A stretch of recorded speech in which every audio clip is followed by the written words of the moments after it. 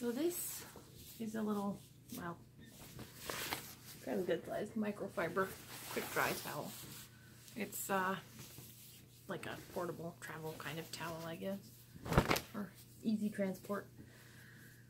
It's microfiber, and so it feels yucky to the touch, kind of not like, I don't know, weird, kind of almost fuzzy, which I don't like personally, but it's pretty good at drying stuff. I think of it more like a car towel because it looks and feels similar to things used to buff out a car. So that's what I think. Or it would work, I guess, as a pet towel. I don't know. I just can't see a person drying off with this. It's way too small, and I really can't stand the texture of it personally. It's a nice color.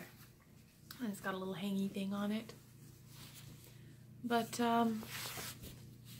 yeah, I'm planning on using this for just, you know, buffing out the car and stuff. And I might try to dry the dog with it if I ever get him to cooperate for another bath without shrieking like he's being murdered.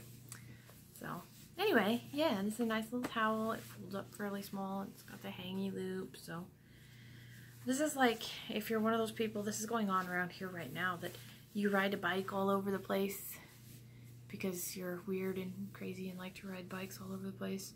They go on these, I assume this happens in other parts of the country too, but in Oregon it happens every year, and they go all over the state on bikes with tents and stuff. This would be kind of ideal for that because it's itty bitty and lightweight, but it actually soaks up a lot of moisture and it dries quick.